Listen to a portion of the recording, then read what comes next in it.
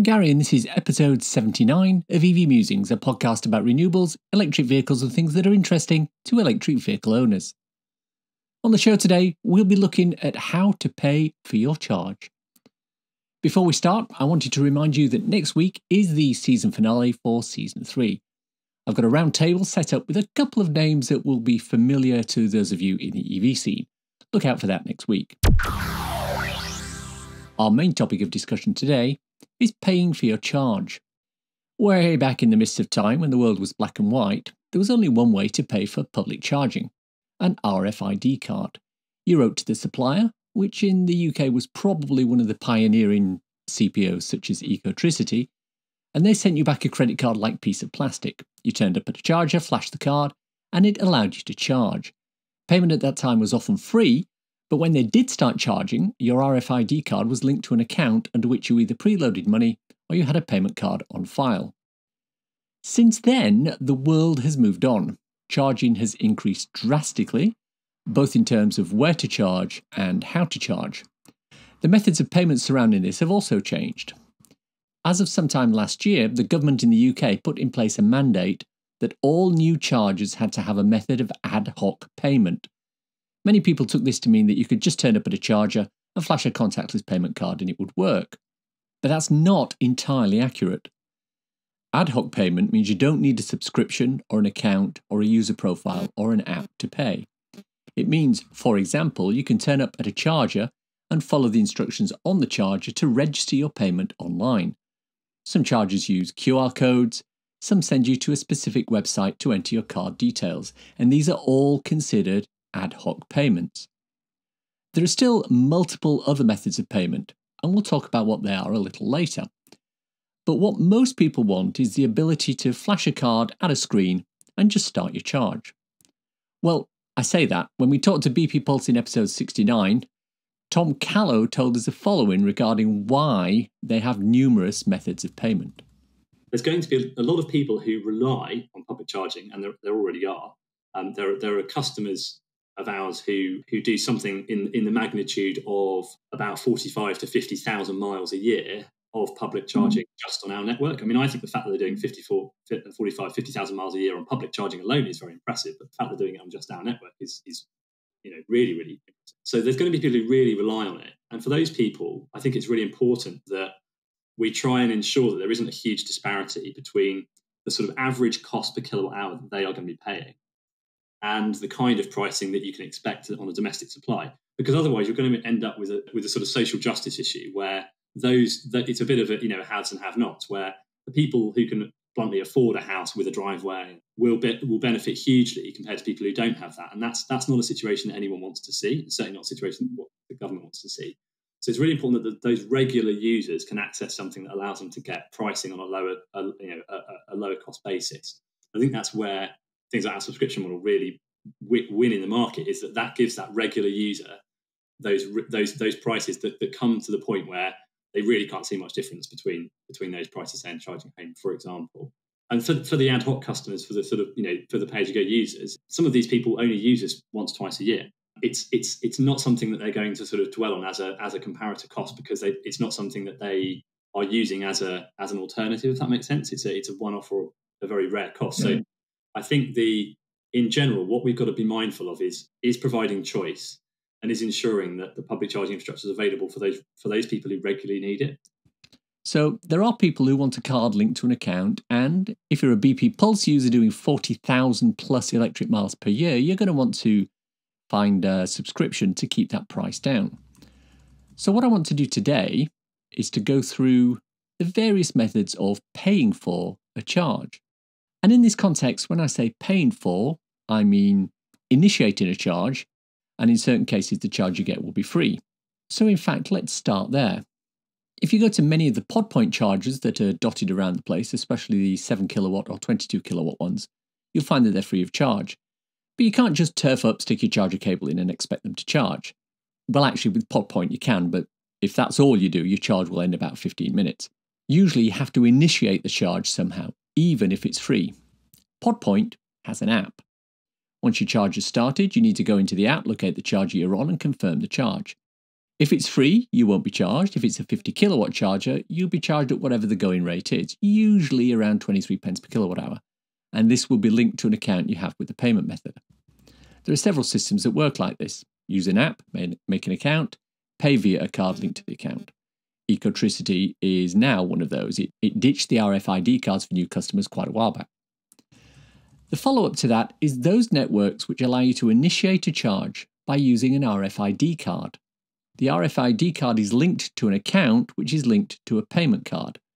NewMotion is an example of this. The beauty of the NewMotion card is that it's usually acceptable at several different charging networks. NewMotion is owned by Shell, so obviously you can use it at Shell garages, but you can also use it at 3,200 charge points on 17 networks in the UK, as well as 818 rapid charge points. The networks that are part of these 17 include the Ionity network, although the price for charging on an Ionity charger with NewMotion is an eye-watering 61 pence per kilowatt hour according to the website. I'm not sure how accurate that is, as the Ionity units usually start at 69 pence a kilowatt hour if you're not using a manufacturer's service plan from one of the founding automotive members. You also have access to over 180,000 charge points across 35 countries with NewMotion's card.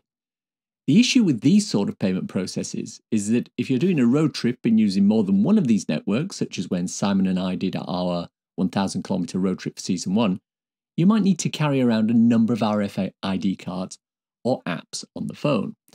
And that's one reason that the government in the UK mandated ad hoc payment cards. Since then, the majority of the networks have added simple payment initiation using a contactless card. Flash the card at the reader, follow the instructions, and the charge is made. The downside to this method of payment is that when you flash the card to make the payment, there's a pre-charge made to your card to ensure you have funds to cover the cost of the charging. It varies from network to network, but it can be £20 or more. If you have an issue with a charge and you have to reinitiate it, another prepayment will be made. These can add up quite quickly if you're doing numerous charges in a day. Of course, they will ultimately be removed from your account once the actual payment is processed for the charge you made. But in the meantime, that can be a chunk of change you're losing short term. Networks which do this include InstaVault, who are contactless payment only, Osprey Charging, and we'll come to them in a minute, BP Pulse on their non-subscription and non-app basis, and Shell Recharge. But as we learned from Tom Callow, the reason there are numerous methods of paying for a charge is because it provides flexibility to people. Some want centralised billing, some want discounted prices via the subscription, some want contactless. Which brings us to our next type of payment or initiation process, the subscription. BP Pulse pioneered this back when they were called Polar. For a fixed amount per month, you get access to their network where you can charge for a discounted price. As an illustration, if you go to a 150 kilowatt rapid charger and access it using contactless, you'll be charged 42 pence per kilowatt hour. If you use the same charger with a BP Pulse subscription RFID card, the charge drops to 27 pence per kilowatt hour. A BP Pulse subscription costs £7.85 per month. Osprey Charging recently started a subscription offering. When Osprey Charging's CEO Ian Johnson was on the podcast, he implied that they wanted a single price for their offering to make it simple. But Osprey too have realised that customers wanted discounts for more charging and some sort of centralised billing system for fleets. So the Osprey subscription was born. For £5 per month, you can benefit from 25 pence per kilowatt hour charging at all chargers at any speed. GridServe, which is building a network of electric forecourts across the country, currently has 24 pence per kilowatt hour charging for all of its units, regardless of power. But it's also future-proofing itself by ensuring they're ready for a subscription service too. I've recorded an interview with Sam Clark, the Chief Vehicle Officer at GridServe, and that will be out early in next season's run. So we've looked at the key methods of payment that exist at the moment for charging your car. We've got contactless, RFID card for a single network, RFID card for numerous networks, an app for a network, and subscription services. There are, however, a couple of other ways that you can pay for your charge. And this now starts to get into the area that has the most potential for the future. ZapMap have brought out Zap Pay. This is an app-based payment method similar to many that are out there at the moment. And the difference here is that with ZapPay, you aren't limited to just one network. At the moment, ZapPay works with Osprey Charging, and they recently linked up with ESB Charging, who are big in central London and Coventry, of all places. Now, even though this is app-based, it works differently to other app-based systems in that you don't need a separate user profile to use ZapPay. It's integrated into the existing ZapMap app, try saying that 3 times quickly, and each time you select a payment method from those on file. It starts the charge, allows you to monitor what's happening, and when finished, even allows you to download a receipt. The main issue at the moment with ZapMap is that it's restricted to those networks who've opted to link in for their payment process. Osprey Charging have done this because their back-end system allows this integration by design. But if you look at the recently published list of the highest rated network providers, ESB, the other ZapPay network, it comes 7th in the list behind networks such as PodPoint, Shell Recharge and Instavolt. For ZapPay to really benefit users, it will need to focus on getting some of these big boys on board. I'm hoping to get Melanie Shufflebottom from ZapMap onto the podcast next season to discuss the rollout of ZapPay and what progress is being made with the other CPOs. The next method of payment is one which I see being fairly critical as we move forward with widespread rollout of EVs. It's the ability to charge a car and have the payment added to your home electricity bill. The potential here is huge, especially in the world where we currently are with numerous apps, RFID cards and payment tariffs. At the moment, this offering is restricted to one company, Octopus Energy. They've gone down the route of providing a service which amalgamates charges from several different charge providers and drops that onto a single bill. It's called Octopus Electric Juice. If you're a customer of Octopus Energy, the bill will be linked to your Octopus Energy account and it will be paid automatically with your current monthly direct debit. But if you're not an Octopus customer, they will bill you separately each month for your electricity usage. It works via an RFID card and currently it's linked in with Osprey Charging, Franklin's Life, Alpha Power, Hubster, Chargy, and the Plug and Go networks. Worth noting, there's also no premium for charging on these networks using the Octopus Electric Juice. The benefit of something like Electric Juice and ZapPay is that as the networks get added, you're left with a single payment option across multiple charge point operators. This makes it easier to charge and less hassle. At the moment, both ZapPay and Octopus Electric Juice are UK only. Hopefully, as we go forward, they'll link agreements with some European providers and extend their scope with that. Incidentally, I'll be doing an episode on European charging in the new season. If you've ever wanted to head across the channel and visit our European friends, visa and passport issues notwithstanding, it would be worth listening to that episode. Finally, I want to talk about the holy grail of charger payment and initiation: plug and charge. This was obviously pioneered by Tesla. Every EV has what's called a CAN bus in the internal gubbins, and this has parts which can uniquely identify a specific vehicle. With the Tesla supercharger network, it's always been possible to roll up to a charger, plug the nozzle in, and walk away. The charger talks via the CAN bus to the car, identifies the make, model, and VIN number, and automatically links this to your Tesla account. The charge starts automatically, and your account gets charged. If you own a Model S or a Model X, particularly the earlier ones, the supercharger costs are linked in with the purchase price of the car, so your fuel is effectively free. With the Model 3 and the Model Y, Tesla have started charging 24 pence per kilowatt hour. Now, the beauty of this is that it's completely frictionless. Stop the car, plug in the charger, walk away. No searching through apps, looking for RFID cards or payment methods or initiation processes. It is literally plug and charge. The reason you can do this with a Tesla is because this is a closed network.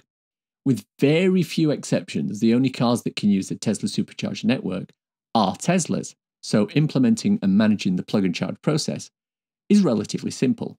But it doesn't mean other networks can't do it. In fact, there exists a complete protocol and authentication system allowing networks to implement plug and charge on their devices. It's known as the ISO 15118 standard, or 15118 standard. The Ionity network already supports plug and charge on their units in most European locations. Their counterpart stateside, Electrify America, has also implemented plug and charge on their devices. Charger manufacturer Tritium is building this standard into its new chargers, and the RTM75 model already has it in place. Charger manufacturer ABB is also starting to put this standard into its chargers. But in order for this to work correctly, it needs a vehicle that can also support the plug and charge protocol. Outside the Tesla network, the only vehicle that currently supports this is the Porsche Taycan. It is a bit of a niche despite the high demand for that particular model of car.